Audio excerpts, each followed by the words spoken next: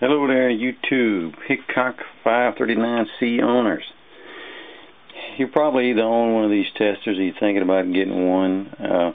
As I got off into this tester and started learning some things on the internet, there was some information that I was kind of surprised to see that's not common knowledge out there.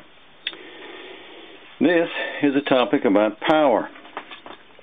Just about any tube tester that has a line set or test, which you're basically setting the line voltage coming into the tester with what you see in this section of the tester.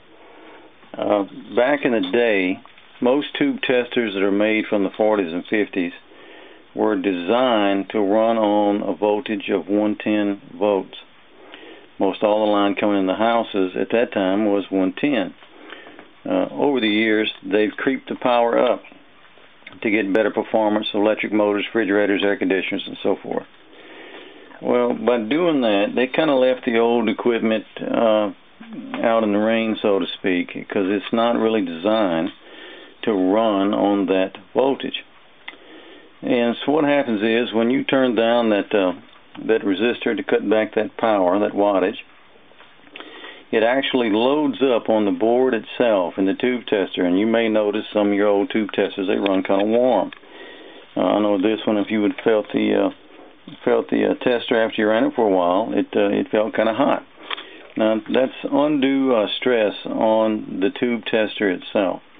So here's what I did, and after some research, and probably what a lot of us should be doing with our older tube testers that are worth some bucks, and this one here is worth about $1,500 to $1,800.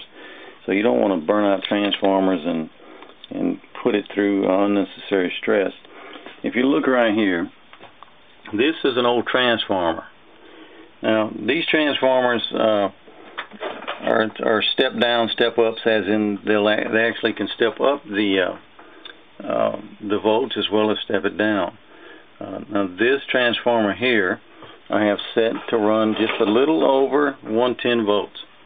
It's a common transformer. You got where it plugs in the wall, and this is where your tube tester will plug in the back. You can plug other things in it as well. But it will match your old tube tester to the older voltage that it was designed on. You can see I have another one there back up.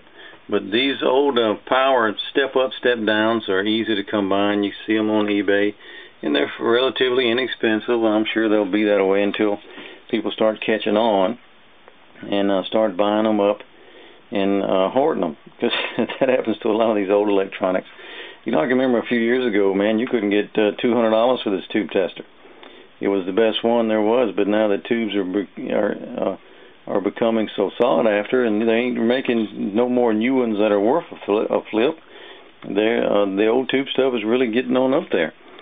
So in order to protect your old nice tube testers as well as other testing equipment, for your consideration, start thinking about maybe one of these transformers and get your voltage where it should be and get some stress off of that old gear.